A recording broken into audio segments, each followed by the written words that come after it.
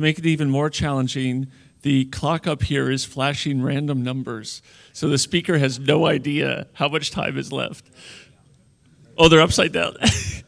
Theo says it's upside down. So I don't know, it's early in the morning. I don't know if you guys are digesting what Andrew just showed. To me, that is really cool. Not only was the UI really nice, but I've never seen anything like that that will tell me, that first of all will separate parse time from execute time from download time and tell me what are the dependencies that's blocking things. So I think that's going to be very cool. And Andrew, did you? Oh, there you are. So, no, where's Andrew? Oh, he's back there. So is that available now or not yet?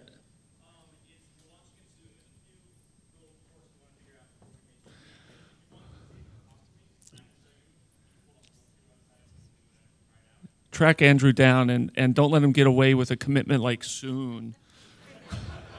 We're launching that soon. All right. So I've been doing a lot of mobile lately, and one of the things I think it's getting more and more recognition is Weinre, but I don't think people really realize it. It's really cool because it works on all mobile devices, and so I find it really helpful, and I was ecstatic to be able to get Patrick Mueller, the creator of Weinre from IBM, here today to give us a quick demo of that. Please help me welcome Patrick.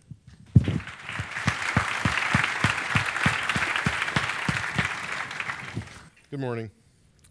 Is the mic on? Okay.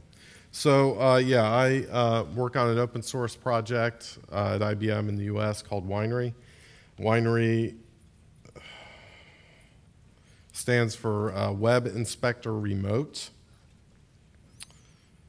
The Web Inspector bit is because I reuse WebKit's Web Inspector debugger user interface. And so the tool presents itself to the user using the hopefully familiar Web Inspector debugger UI, which is shipped in both Chrome as Chrome DevTools and Safari as Web Inspector. And then the remote bit is that you're operating the debugger on, say, your laptop or desktop, but you're debugging or inspecting a browser running on a remote device, and in particular, I've been focusing on mobile, so phones, iPads, etc. It's part of the PhoneGap project, which is actually now part of the Apache Callback project, or I think we're going to come up with yet another name in a week or two. And rather than give you a URL, just go to Google, and there's plenty of resources on it. Okay, so let's get started on a little demo here. If I can find all the pieces and make them fit. Uh-oh, there's my simulator window. It's gone.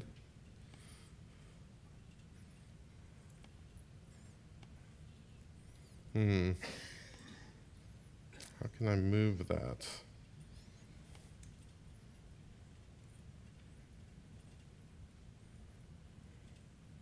Let me quit it and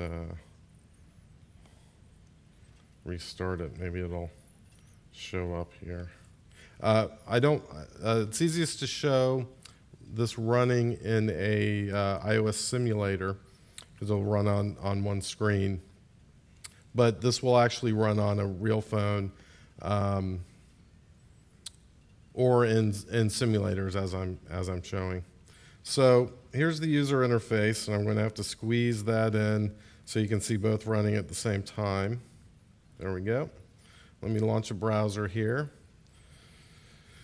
Kind of small, but you'll get an idea of what's going on anyway. So I believe I'm connected now because it's showing something in green right here. Green is good. It means you're connected. Again, this is our user interface here of the debugger, and this is the thing that we're debugging.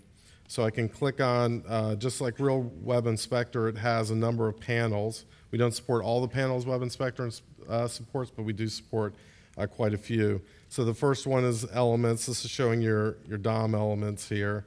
And you can see that as you hover over elements, it's showing you the highlights to see the border margin padding, that kind of thing.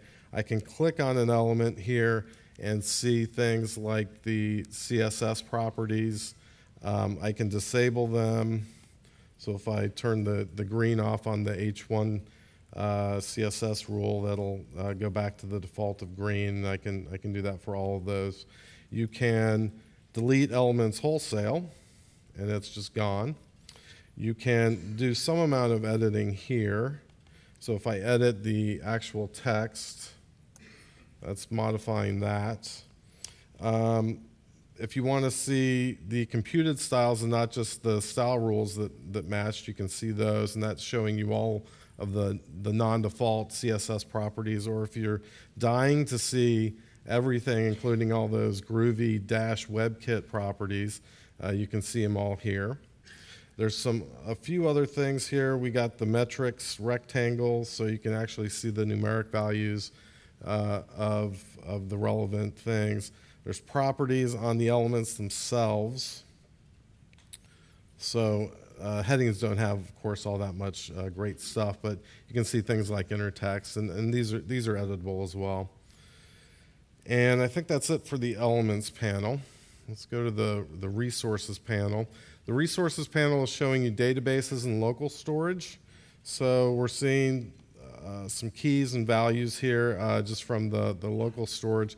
There's some databases here. If I actually start this little web page, it's going to touch a database here, Web SQL database, and we can see some things in it. So there's a ClicksDB database with a clicks table, and we can see the entries in there. If you just click on the database itself, you can type arbitrary SQL. So I think I'll just use star from clicks, and it'll show you a little inline table. That's the exact same thing we saw before. Some of this stuff is editable as well, so you can edit while you're debugging it. That's it for the resources panel. The network panel is a new one in the latest release of Weinre, which I put out last week or so, and it's showing you XHRs. So when I had clicked that button, 3 XHRs happened, and I can click on a particular XHR. It'll show me the content that actually came over the wire, as well as, oh, that's really terribly formatted. Show you some of the headers from the HTTP request. Okay, and then there's a timeline facility, which will show you some events as they're happening live on a timeline. Actually, there was a timeline on this network panel that I'm not sure oh, there we go. So you can kind of see your XHRs as they happen, and they're showing you a few time values in there as well.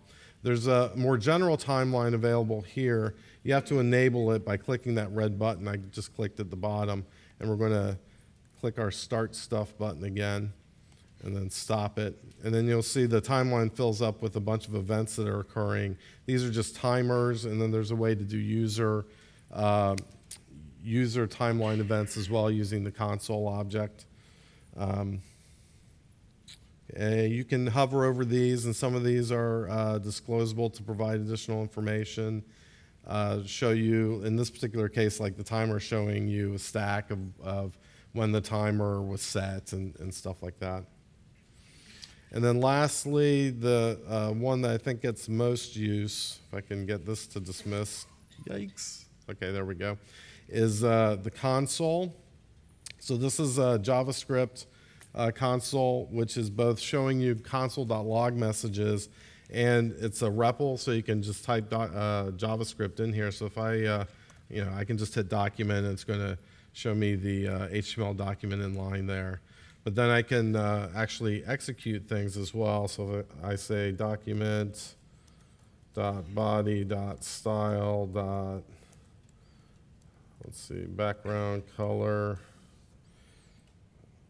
Didn't auto scroll. No color set for the background color of the body, but I'll change that to a horrifying pink, and then you see it changed that live, and then you can of course remove that. And I think that's it for the live demo. Again, this is open source. You can download it. There's also a service that Natobi runs at debug.phonegap.com. It requires you to run a server on a machine to actually get the debugger to run, but there's an online server, public access server that you can use as well. I'll be here both days, so definitely hit me up if you have any questions.